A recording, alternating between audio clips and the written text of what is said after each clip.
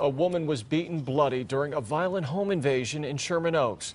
The terrifying ordeal happened at a home on Willis Avenue south of Magnolia Boulevard.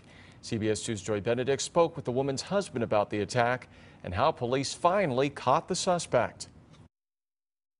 She's running down the hall to me, and I could see blood running down her face. Rick Gallivan didn't know what to think when his wife's screams shook this quiet neighborhood just after midnight. This makes me ill. I felt like I was in Vietnam again. The adrenaline just was wham. He was in his office, his wife in the bathroom, when someone broke into their home, finding his wife first. He just ran in there and smashed her in the face, and then hit her a couple more times, and she started screaming. She got away and ran right around him and dropped her phone, and he picked up her phone. Gallivan called 911, grabbed a hammer, went out the front door, and found a man standing there. And I did. I said, "Did you hit my wife?" The man took off again, but by this time, police were already looking, the helicopter overhead, the robber on the run. Cut down an alleyway, and then he was hopping over fences and stuff, and they finally caught him. Police arrested 21-year-old Kevin Farmer for robbery. Investigators say he had an existing felony warrant and Gallivan's wife's cell phone. They called the number, and it was in his pocket. But Gallivan says it wasn't just his home that was targeted.